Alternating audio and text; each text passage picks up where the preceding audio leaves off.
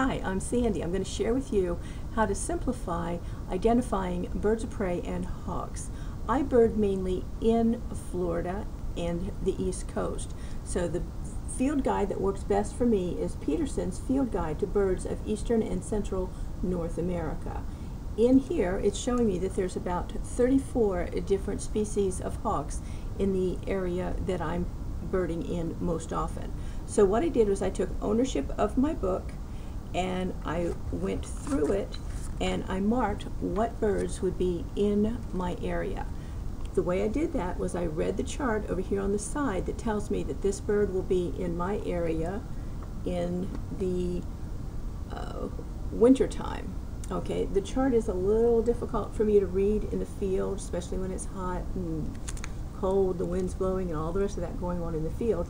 So I simplified that and I took the note and I put it over here and I made a blue polka dot.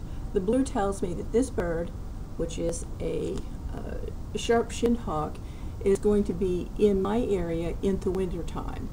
This one, the next one underneath of it, has a green dot. That's the Cooper's hawk. That one's in my area year-round. The next one, I put an X on it because that's not even in my area. And then I have a green dot down here at this one. That one, that's a blue dot, okay? And that one's in the area in the winter time. So by doing that, it makes it easy when I'm out in the field to quickly glance.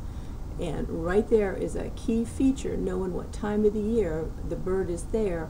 Very similar in their appearance, but knowing the season right there can simplify that identification for you.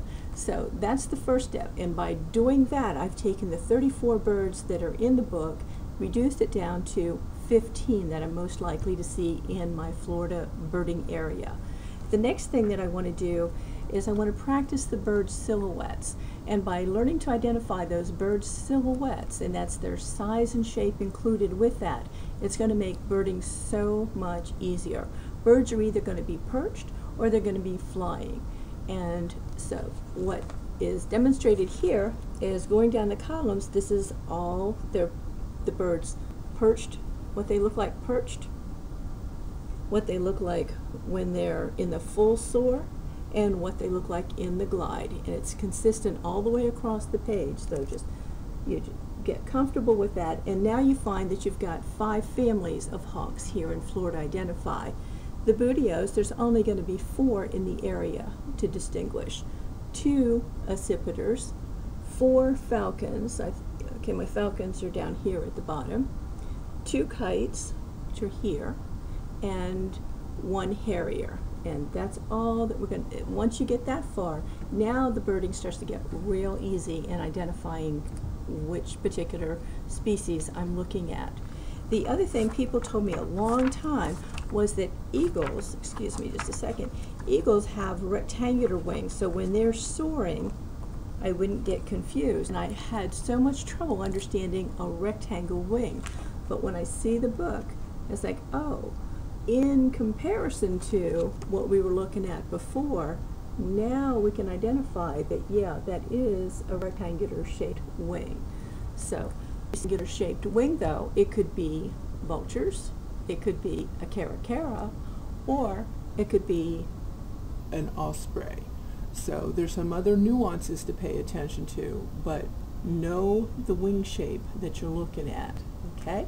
The other thing is habitat. Birds will tend to be in particular habitats where they find the food that they want. In particular, we can talk about a snail kite. They're not going to get far at all from a lake that offers them apple snails, or in the Kissimmee area we have a native snail that's come in here, and they can eat the younger ones and survive with that one. But pay attention to the habitat that you're in. That's also going to make your identifying of your birds easier.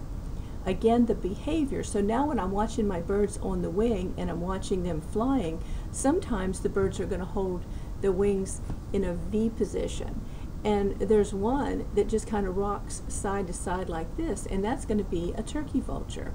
He's just not quite as stable as the other one. Then The Harrier also has this type of a flying, gliding position of his wings, but where he does his flying is totally different. He's over the marsh area, and he's not far off of the ground while he's doing that. So those are two features just to keep an eye on.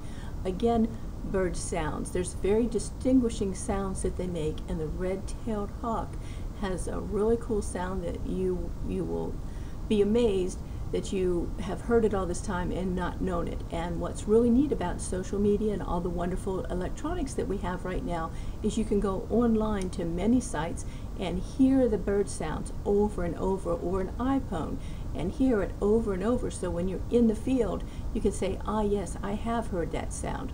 Or if you're going out and you want to catch the mangrove cuckoo in his daily activities, you know what he sounds like before you go out there, and when you hear it, you know what bird that you found.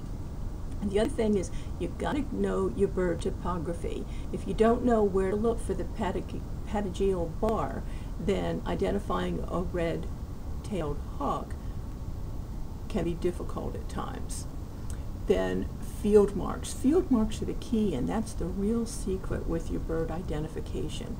And with your hawks, what I highly recommend you do is, when you see your hawks, pay attention to the tail bars, the tail shape, the breast color, a rump patch. Know where that rump patch is, and check out those legs. If somebody has red legs, you've got a really cool sighting on your hands. But I think that'll make it a lot easier for you to find your birds. Just demystify how to get through those hawks. You'll have a great time in the field, but you're going to keep yourself humble, because all of these wonderful birds have young, and the young takes a couple years for their feathers to get into the adult plumage. So when you see one that doesn't look exactly right, it's probably one of the young in the process of growing up. So we know how adolescents are, don't we? Thank you for your time. I look forward to seeing you on my next video. Happy birding out there, and leave me a comment if I've been of any help to you. Thank you.